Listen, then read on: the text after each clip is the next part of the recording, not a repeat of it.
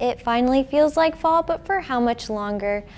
Good afternoon, I'm weather forecaster Natasha Leland. Temperatures are cooling down a bit to those more fall-like temperatures. We are 8 degrees cooler here in Muncie from yesterday, 14 degrees cooler in Shelbyville, and 11 degrees cooler in Terre Haute. Current temperatures are around the area are these: 60 in Cincinnati, 56 in Lafayette, and 63 degrees currently here in Muncie. Those winds are calm and those skies are sunny, so it is a beautiful day out there right now. It feels like 63 degrees and the dew point's at 41, so pretty comfortable outside today. Now, for the 5-day trend, we will be cooling down to below average temperatures by the time we head into the end of the week, especially into the weekend, which means if you're going to be drinking apple cider, you are going to want to warm it up because it is going to be a cool one out there. But the good news is we're going to be sunny today, so even if it does feel a little chilly, at least the sunshine is going to warm things up just a little bit. It will be windy though. Those wind gusts are going to gust up to about 22 miles per hour.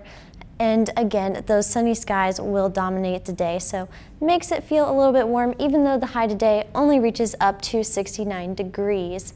As we head into tonight, temperatures are going to fall into the mid-40s, but we will be seeing temperatures like these: 57 at 9, 55 by 11, 52 by 1, and then we'll see a low of about 45 by the morning.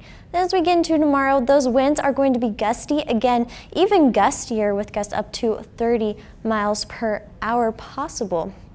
And then once we get into tomorrow, see a high of about 73 degrees with those partly cloudy skies. I'll show you on Precision Cast. By the afternoon, those clouds will begin to move in. They'll move out for a few hours by the evening. Then as we get into Thursday, a cold front is set to move through, bringing us more clouds and even some chances of rain. Now, we'll stay breezy today and tomorrow. Again, that rain chance on Thursday, 40% chance as that cold front passes through. Much cooler temperatures after that. By the weekend, we're going to see temperatures drop into the mid to upper 50s. And by the beginning of next week, we'll also be seeing cooler temperatures, a little below average of fall-like temperatures. So definitely be sure to stay warm. That's all for my midday forecast. For more information, follow us at NLI Weather on Twitter.